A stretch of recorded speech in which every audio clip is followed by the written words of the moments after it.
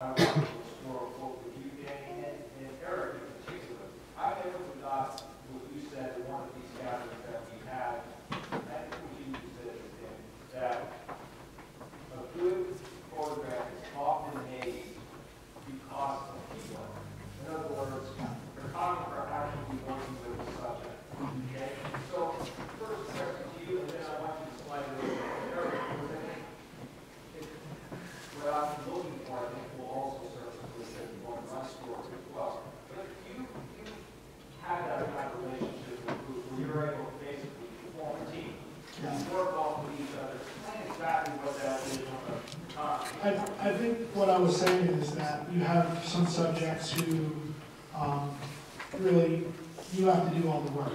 Maybe they don't like being photographed, maybe they never signed up to be photographed. I'm a musician, I don't.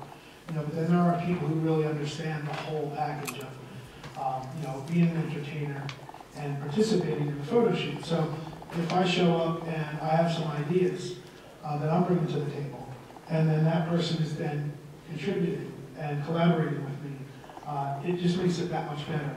And Bruce is one of the great collaborators. He, I believe, he studies the history of rock and roll. He's seen every pose that Elvis has given, and he's made some of his own.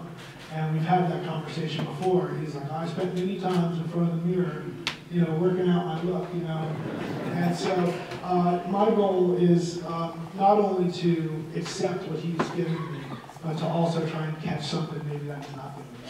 And so it's that fine line.